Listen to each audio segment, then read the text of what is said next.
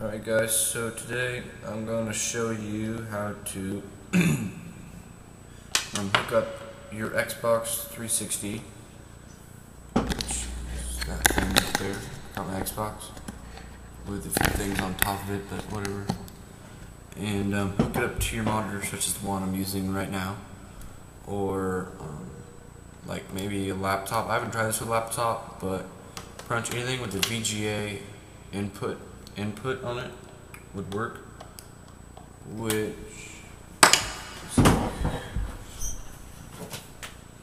show you guys what that looks like.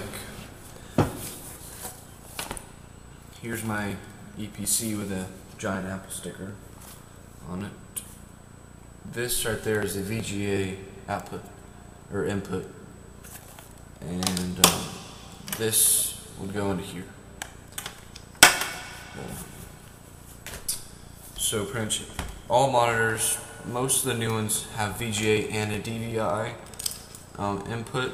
So I'm gonna put it, there's two things you need to buy. It totals out to about 22 bucks. You have two links where to buy them at, and they're both online. One, there's a name brand of this one, but I'm not sure if, like, I don't know how to explain, whatever. I'm just gonna put a link for the off brand. You can go get the regular brand if you want to, but this one works the same, works perfectly fine, good quality. 17 bucks. So basically it's this thing that plugs into your Xbox, which looks familiar because that's what plugs into your little power brick. No, this is what plugs in to the back of your Xbox, which, like, these things plug into your TV.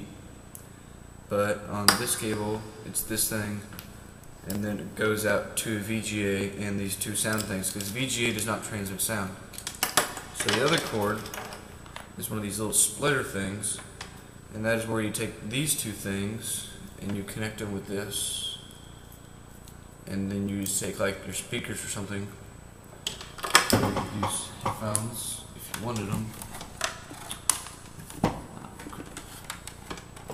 You just take, like, a speaker, headphone jack, or headphone, I don't know what you would call it, but whatever, and then you plug it into this, and then you got sound through your speakers, and so it does not transmit sound straight through your monitor, but it does do it if you have speakers. And so I've got the sound hooked up right here. So now all I need to do is plug this into the back of my monitor and plug this into my Xbox, and I'll be back when that is done. Alright, so I got it hooked up to a monitor, my Xbox is on. By the way, this little case for my Xbox controller I got off eBay for like 2 bucks. That's why you're wondering if it's black, but it's still a regular Xbox controller, whatever. But I have the screen recorder running on this screen, but then I'm going to switch the input for my Xbox, and I don't know if it's going to still record my regular screen, but I'm going to turn my webcam, show you guys the Xbox thing. I don't know if it's going to cancel screen recording or not, so I'm going to go ahead and where is it?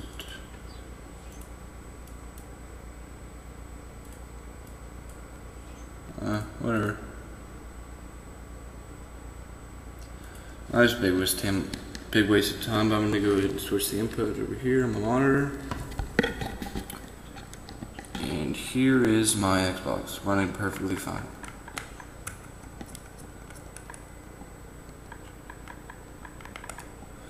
Sound and everything.